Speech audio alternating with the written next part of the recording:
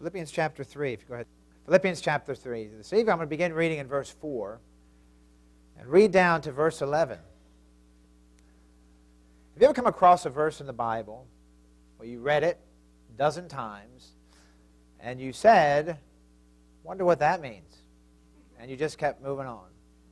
And you do that every time you read it. That's the verse that I'm going to highlight as the title tonight. The verse that I have said for a long time, not sure what that means, but now preaching through Philippians, I said I better find out what that means. Because if I'm going to preach it, I better know. So Philippians 3, would you stand if you're able to stand with me, beginning in verse 4. Though I might also have confidence in the flesh, if any other man thinketh that he hath whereof he might trust in the flesh, I more. Let me stop there and just say this. We understand it's the Apostle Paul speaking. He's speaking to this church at Philippi. And he's talking about himself. Verse 5. Circumcised the 8th day of the stock of Israel, of the tribe of Benjamin, and Hebrew of the Hebrews, as touching the law of Pharisee, concerning zeal, persecuting the church, touching the righteousness which is in the law, blameless. But what things were gained to me, those I counted loss for Christ.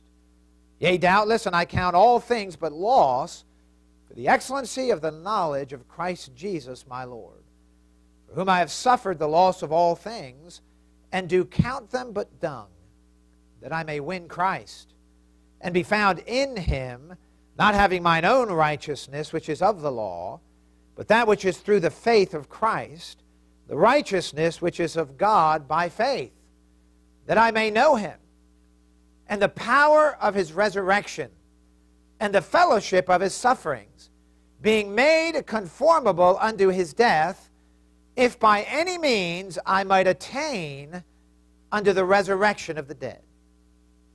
We'll stop there. Let's pray. Our Father, we thank you for your goodness to us, Lord. Lord, I'm thankful that tonight, as a child of yours, for those of us that know you, we're counted as your sheep. Lord, we need you tonight. Please lead us, direct us, help us. Father, I pray you'd fill me with thy Spirit as I preach your word, as I do, Lord, what you've called me to do, enable me to preach. Guide and direct my thoughts and words, and again, fill me with thy Spirit. And I pray, Lord, that all of us tonight would have the same desire that the Apostle Paul had here, and understanding what he's saying here in this text. Please illuminate our minds to the Scriptures tonight by thy Spirit. Help us, Lord, we pray.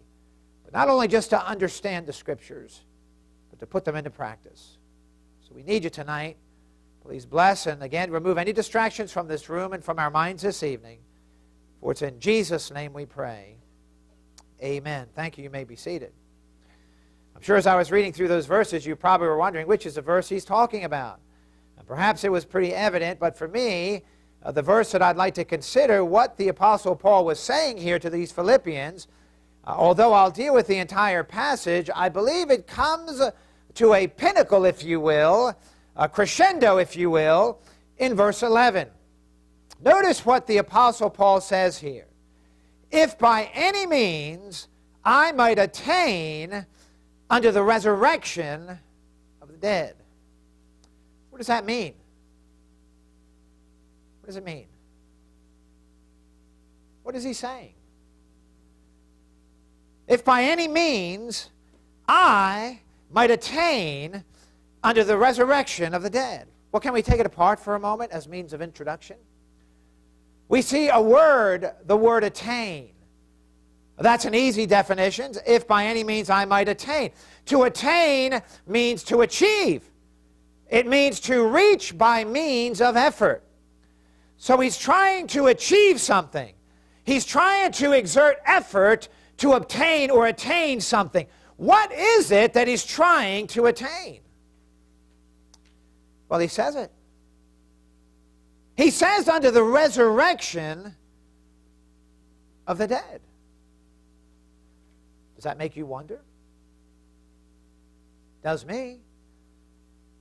Achieving the resurrection of the dead. Do you know there are 4 different resurrections spoken of in the Bible?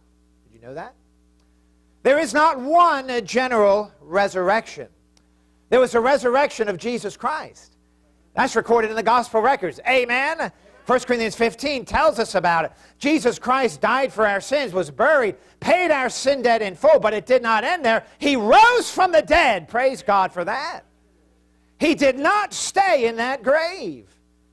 That's one resurrection. Then there's another resurrection in the Bible. It is the resurrection of New Testament believers. If you're here tonight and you're saved, if you know the Lord Jesus as your Savior, that's you. That's me. We'll look at it in a moment, but we find it recorded one of the places, other than the place we're going to in a moment. It's 1 Corinthians chapter 15 and verse 23. But there's more. There's more. There's a resurrection of Old Testament saints. We find that in the book of Daniel, chapter 12, verses 1 through 3, and Revelation, chapter 20, verses 4 through 6. It is my conviction that the New Testament believers and the Old Testament saints are resurrected at different times. I believe we find that at the second coming of Jesus Christ, at His revelation. There is a resurrection there, according to Daniel, chapter 12. Who will be resurrected? Old Testament saints. But there's another one. There is a resurrection of the unsaved dead. It's found in Revelation chapter 20 and verse 11. Those that are lost will be resurrected. When they die now, they get cast into hell to be resurrected, to stand at the great white throne judgment, only to be cast in the lake of fire forever. That's the fourth resurrection. Which one is he speaking of here? Well, obviously, I believe he's speaking of the resurrection of New Testament believers. It is also known as the rapture. You looking forward to that? The rapture is the next event on God's calendar, if you will. It is an event just prior to the tribulation, where the bodies of the church-age saints, both living and dead, will in a moment, in the twinkling of an eye, be risen from the dead, raised from the dead. We will be changed. Corruption shall put on incorruption. We will be reunited with our spirits, and we will have glorified bodies for all eternity. I'm looking forward to that. So what does it mean then? We're back to square one. We understand attain. We understand he's talking about the resurrection of New Testament believers. What does he mean when he says that I may attain unto the resurrection of the dead? Well, I believe we can first say what he does not mean. And we know what he does not mean because of what other scriptures tell us. He is not saying here that he's trying to earn being resurrected. That's not what he's saying here at all. The Bible is very clear that the resurrection is not attained by any works on our part. I'll prove that to you. 1 Thessalonians chapter 4. 1 Thessalonians chapter 4. Here we read of the rapture of the believers. And we read in verse 13, but I would not have you be ignorant, brethren, concerning them which are asleep, that ye sorrow not, even as others which have no hope. For if we believe that Jesus died and rose again, do you believe that? Even so, them also which sleep in Jesus will God bring with him. For this we say unto you by the word of the Lord, that we which are alive and remain unto the coming of the Lord shall not prevent them which are asleep. For the Lord himself shall descend from heaven with a shout, with the voice of the archangel, and with the trump of God. Notice, and the dead in Christ shall rise first. And we which are alive and remain shall be caught up together with them in the clouds to meet the Lord in the air, and so shall we ever be with the Lord. Notice the two words in verse 16, in Christ. In Christ. You see, the rapture is promised for all of those who are in Christ. All of those who have trusted Jesus Christ as Savior. This is a promise for every believer. So he's not talking about working to somehow earn this resurrection. So what is he talking about? You're anxious to find out, aren't you? Me too, because I have no idea. No, I'm going to tell you. What I believe he's talking about is an event that's tied with the resurrection. It is an event that occurs immediately after the resurrection. Do you know what that is? It's the judgment seat of Christ. The judgment seat of Christ. You see, the Bible often ties together the resurrection and reward. Revelation 22:12, Jesus said, "And behold, I come quickly, and my reward is with me, to give every man according to his work, according as his work shall be." Paul is talking about here, understand, attaining rewards at the judgment seat of Christ when he's resurrected. Let me see if I can explain a little better. I like the way Hebrews chapter 11 and verse 35 puts it. Listen very closely. We read in this great faith chapter that women received their dead raised to life again, and others were tortured, not accepting deliverance. Notice, that they might obtain a better resurrection. A better one. You see, I believe it's Paul's desire to be obedient to his Lord. To obey the Lord Jesus Christ, to please Him, and to give His all. And he knows that it is a judgment seat of Christ that is tied in with this resurrection that is going to reveal whether or not he was. And so what does he want to do? He wants to attain a better resurrection. Tonight I want to preach on the subject, attaining a better resurrection. Do you know that all of us have a meeting with God? Oh, we meet with Him every day. I understand that. He is in our presence. But we all have a face-to-face meeting with God. And I'm talking about the believer tonight. You may say, "Well, I'm saved here, preacher. I'm okay." You may be okay for salvation. But what about the judgment seat? How are you going to fare? How am I going to fare? There's no escaping this meeting with God. And I don't know about you, but I want that meeting to go well. Do you want it to go well? I do. We read in 1 John chapter 2 and verse 28, "And now, little children, abide in me, that when He shall appear, we may have confidence and not be ashamed before Him at His coming." I don't want to be ashamed. I don't want to have to hang my head when the rapture occurs and I know I have a meeting with God. I know it's there. I want it to go well. If that's true, then why don't we take care of now so we have a better meeting then? But that goes against our human nature, doesn't it? I can think of so many award ceremonies I've been in. I played sports growing up. I played baseball. I wrestled, you know that. I played football and all that. And I've attended many award ceremonies. And I've sat there wondering if I was going to get something. But you know, there were times that I knew I wasn't going to get something. I knew it. I knew I did not give my all when they were talking about the best player of the year, the most consistent player. And here I was thinking, I know I'm not going to get that, but I hope I do. But I don't think I am. There's so many other people that did better than me. And certainly what happened was I didn't get it. But at that day, I thought, why? Why didn't I do better before? It's going to be the same way at the judgment seat. We're going to sing that song in our minds, "I wish I had given him more." If we're going to sing that then why don't we take care of it now so that we can attain that better resurrection? Let's go back to our text here in Philippians chapter 3. And I believe we find several decisions that Paul made. I believe that's, like I said, the capstone of what he's saying here in this passage. The capstone of what he just said about attaining this resurrection. And I believe he made several decisions that would guarantee him a better resurrection. You say, what are they? Let me show you them. Number one, notice Paul's conclusion. His conclusion. Notice how he starts. Paul came to a conclusion about life. Can I ask you something, young person? Have you come to a conclusion about life? What is your life about? What it is about? He came to this conclusion. Notice what he says here in verse 4. He says, "So I might also have confidence in the flesh, if any other man thinketh that he hath whereof he might trust in the flesh." Notice he says, "I more." He's taking some time to reflect on his life in the flesh. In other words, his life before he got saved.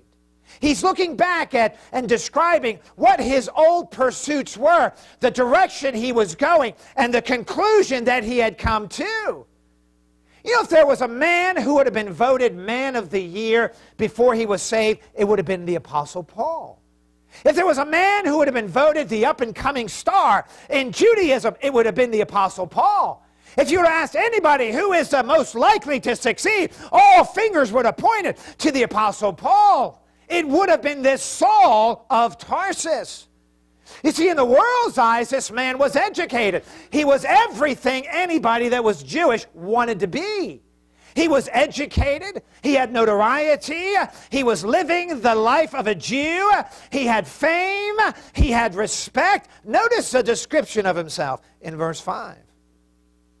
He says, circumcised the 8th day of the stock of Israel. Notice the word stock. He was born in a home that was very religious. He was a purebred, pure, full-blooded Jew. And he was proud of it. There was no Gentile blood flowing in his veins. His parents were meticulous in observing the Old Testament law. Can you see them raising up this little boy to be the Jew that they thought he should be? He was brought up in the finest Jewish theological institutions, the finest Jewish education possible at the feet of Gamaliel. Notice he says he was of the tribe of Benjamin. The tribe of Benjamin. If you were to rank tribes, you would perhaps rank tribe number 1, Judah. But you know who the second tribe would be? Benjamin. These were the two that did not defect, if you will, when the kingdom split. They were the tribe, Benjamin, that gave Israel their first king, King Saul.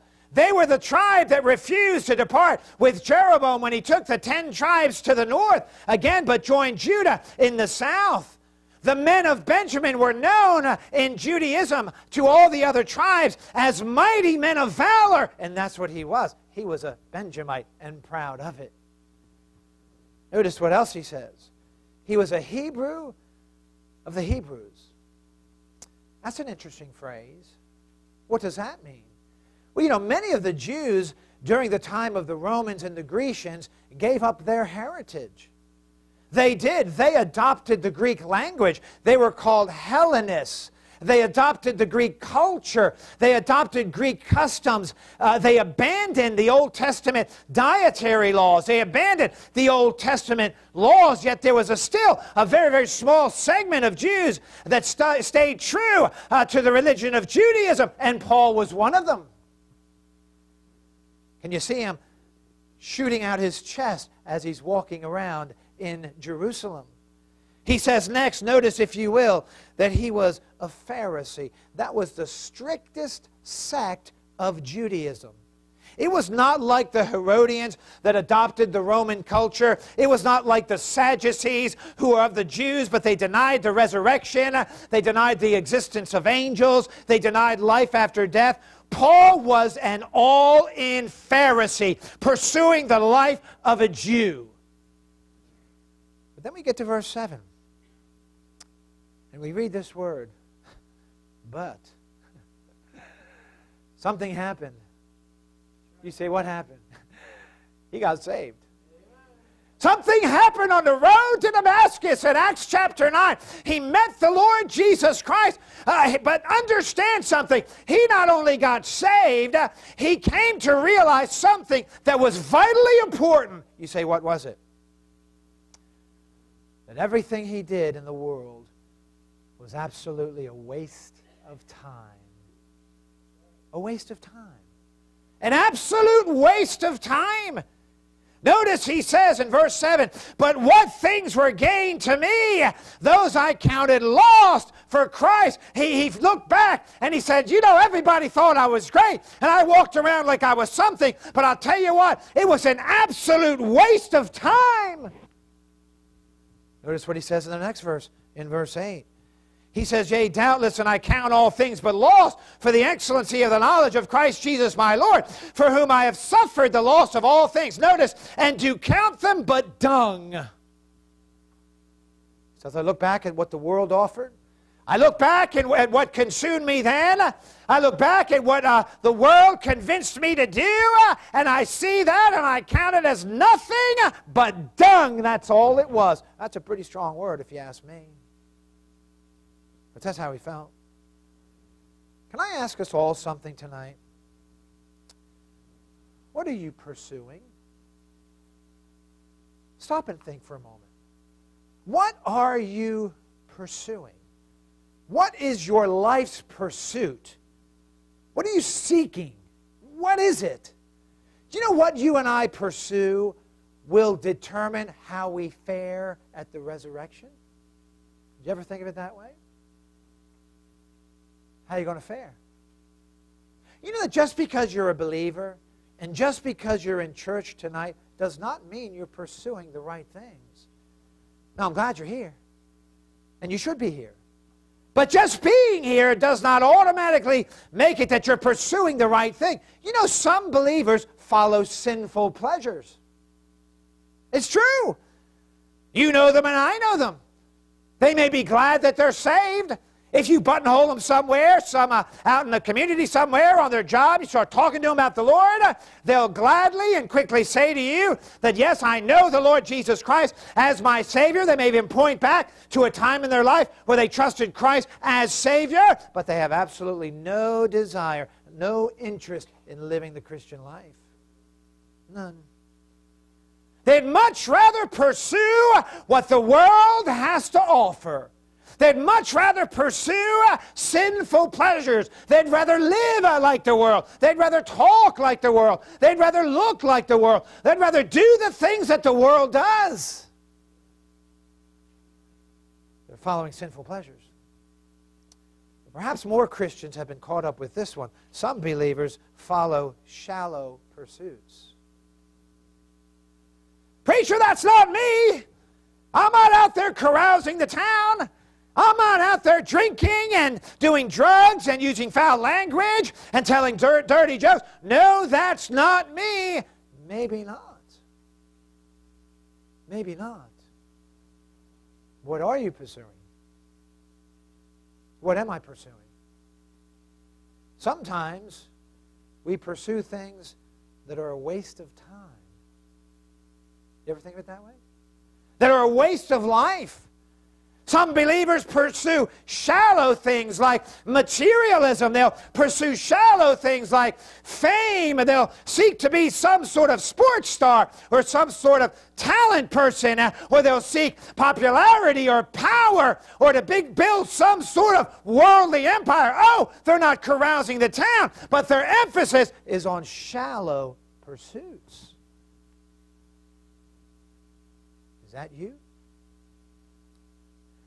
It reminds me of what Jesus Christ said in Matthew 13:22. He also that receives seed among thorns is he that heareth the word, and the cares of this world and the deceitfulness of riches choke the word, and he becometh unfruitful. You see, we have to get to the place where we look at what the world has to offer, and it almost, if you will, almost, I'm speaking metaphorically, makes us sick. I don't want any of that. I don't want one bit of that. I want nothing to do. That's what I was wrapped up in before, but I don't want that anymore. And that's where the Apostle Paul came to. He came to this conclusion that everything he was doing before was absolutely nothing. Which leads us to point number 2. Notice his realization. What has he realized? Notice he says in Philippians chapter 3, let's pick it up in verse 7 again. But what things were gained to me, those I counted loss for Christ. Notice the phrase, for Christ. For Christ! For my Savior! For the King of Kings and Lord of Lords! Yea, doubtless, and I count all things but loss for the excellency of the knowledge of Christ Jesus my Lord, for whom I have suffered the loss of all things, and do count them but dung, that I may win Christ and be found in him, not having mine own righteousness, which is of the law, but that which is through the faith of Christ, the righteousness which is of God by faith. He realized something. He came to the crossroads in his life, and he made a decision. Do you know every child of God, every saved person comes to the same crossroads, perhaps once, perhaps many times, and that is this: what am I going to live for? What am I going to live for? May I remind us all that there's only one shot at life? May I remind us all that it's not like a video game where you can restart or start over, whatever you want to say, and do it again, you know. Take over. Remember that as a kid? We're going to take over now. I'm going to start again. There is none of that in life. And the Bible describes our life as a vapor that appeareth for a little time and then vanisheth away. It is as a tale that is told. Before you know it, it is gone. What are you going to live for? Paul realized there's only one purpose to live, and that purpose is a person. It is the Lord Jesus Christ. There is nothing else worth living for than Him. That's why he said in Philippians 1:21, if you look over there, please, for to me to live is Christ, and to die is gain. You know, one mistake we make so often is this. We get the idea that those types of decisions of our purpose in life, that's for those, that's for those people going in the ministry. That's for those people, that are giving their life to full-time Christian service. Certainly it includes those, but it's not exclusive to those. It is a decision that every believer has to make. What is our life about? What's it about? What's it about? Surrender is not to a place. Surrender is not to a position. Surrender is to a person. It is that person, the Lord Jesus Christ. That's what surrender is. It's saying, Lord, I surrender to you whatever you want me to do. It's not a place. It's not about that. It's not about some position or title that I hold. I will do whatever you want me to do. Is that what you want? You know what's interesting about it is when he writes this phrase, understand, when he said that he counted that life as dung and that he was seeking the Lord, do you know he wrote this after he'd been through 3 missionary journeys already? He had already experienced persecutions. He had already experienced beatings. He already experienced all the things that are listed there in 2 Corinthians chapter 11, where he was, we read, beaten with rods. Once he was stoned. Thrice suffered shipwreck. A night and a day I have been in the deep. In journeyings often, in perils of waters, in perils of robbers, in perils of mine own countrymen. On and on he goes. After that he says, it's all worth it. Everything I went through, it's worth it. Oh, I'm glad I made that decision. You see, he realized that there is nothing in this world that can bring the peace, the contentment, the joy, the satisfaction as surrendering to God can bring. Nothing. Have you got to that place yet? Have you? So many young people, they like to straddle the fence. They like to be one day in church and a Christian and living and acting like they ought to act, and then another day chasing the things of the world. Can I say you this? You're in for trouble. You're in for absolute trouble. Why don't you believe the Bible? Believe what God says. There is no satisfaction outside of Jesus Christ. None. And we will not fare well at the judgment seat of Christ if we never get to that place. I've known believers that have spent their entire life waffling back and forth between the world and the Christian life, the world and the Christian life, and never fully surrendering to God. What a waste of life that is. Can you imagine that day when the resurrection occurs and they have to stand before our Lord, their Lord, and give an answer for why they didn't surrender to Him? Sad, isn't it? It's sad. There's a third thing I want you to notice tonight. Not only Paul's conclusion, not only his realization, but notice Paul's ambition. Watch what he does here. Stay with me, and I hope I explain this right. Notice what he says in verse 10. He says, that I may know him and the power of his resurrection and the fellowship of his sufferings, being made conformable unto his death, if by any means I might attain unto the resurrection of the dead. Notice what he says. His conclusion was, this world has nothing to offer. There's nothing out there that I need. His realization that the only purpose to live is the Lord Jesus Christ. But now he's saying, here's what I desire. Here's what I want. He says, I want to know him. I want to know him. Do you want to know him? Think about that for a moment. Do you want to know him? You say, I know him. I'm saved. I'm not talking about that. I don't think he's talking about that. His knowing him as Savior was referred to back in verse 8, where he says, for the excellency of the knowledge of Jesus Christ, my Lord. He's not talking about just knowing him as Savior. I hope tonight everybody in this room knows him as Savior. If not, get saved tonight. Amen. You may say, I know Christ as my Savior. Wonderful. There's something further than that in the Christian life. It is a pursuit.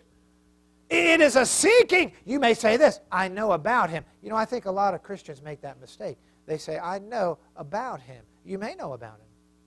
You may be able to say, this is the doctrine of Jesus Christ. He's God in the flesh, 100% man, 100% God. At the same time, you may even be able to remember the word, the hypostatic union. You may be able to quote verses about the Lord Jesus Christ and off in your mind and over repeat them out. Do you know that that doesn't mean you know him? Coming to church doesn't mean you know him. Reading your Bible doesn't mean you know him. So many Christians live the mechanical Christian life. I'll do my devotion, blah, blah, blah, blah. There, I'm done. I did it. You'll never know him that way. You'll never know him. What's he talking about here? Paul knew something. He wanted to know him. How do we know him? Do you know that if you want to know the Lord as Paul desired to know the Lord and have a better resurrection, it's going to cost you. It's going to cost you. It's going to cost. Notice he says that he wanted to seek three things to know him better. Notice that I may know him. Notice the first one, the power of his resurrection. Paul was not satisfied with just a mediocre Christian life. He was not satisfied with just doing certain things mechanically. He wanted to see the power of God in his life. Do you long for that? Sometimes I feel like we live in an age where it's hard to move any of us. It's hard to move any of our hearts anymore. We become so accustomed to what we do. We become so settled in the place that we are. And here we see Paul saying he wants this better resurrection, and he has an ambition. He knows what it takes to get it. He wants to experience the power of his resurrection. Have you ever seen God's power in your life? Have you ever experienced God's power? Have you ever allowed Jesus Christ to live through you and work through you and live in you in a way that you have experienced the power of God? The power to get victory over sin, the power to give you the ability to serve, the power to see him do things exceeding above all that we ask or think through us. To many Christians, that's foreign. It's foreign. Do you know the same power that raised up Jesus Christ from the dead is the same power that's available to me and you to live the Christian life? But do you want it? Do you want it? And he said a second thing that's going to cost him, this knowing God, the fellowship of his sufferings. You know a good way to experience the fellowship of his sufferings? Witness. Speak up. Take a stand. Speak out to a lost and dying world.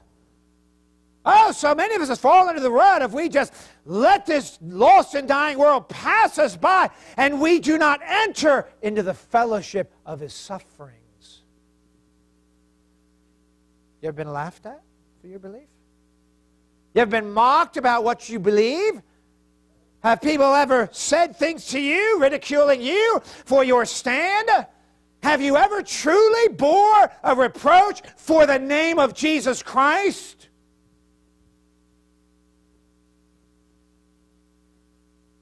You'll never know Him better if you do. And then notice the third thing. He said being made conformable to His death. What does that mean? Again, here's the cost. He wants to know God in an intimate way. He wants to see Christ, experience Him in His life. He wants to know the power of His resurrection. He wants to experience the fellowship of His sufferings, and He wants to be made conformable to His death. Nothing likes to die. Nothing. Everything that lives fights for life. And that includes the flesh. Christ's death was a self-imposed death. No man took His life from Him, amen? He willingly gave Himself for me and for you. And Paul knew that to be like Christ and to know Him, He had to die as well. He had to die. You see, a better resurrection is only going to come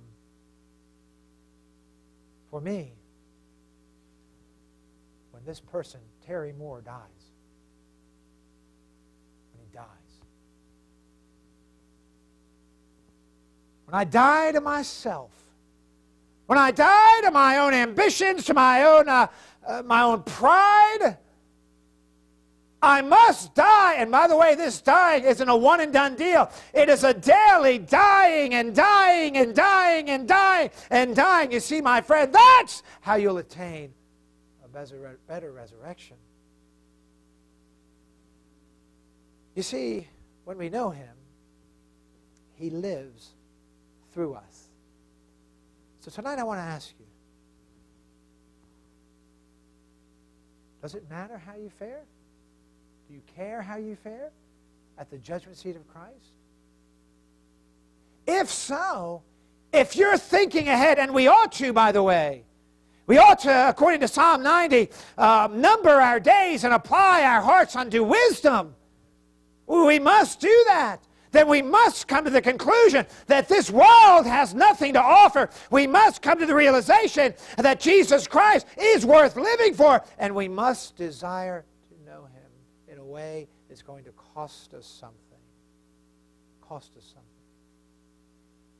But I'll tell you what, when that day comes, we'll be glad. And we will know God in this life as we never knew Him before. A better resurrection. It's possible. What an example in the life of the Apostle Paul. Let's pray together. Father, we thank You for today and ask You to bless what we heard. Oh, Lord,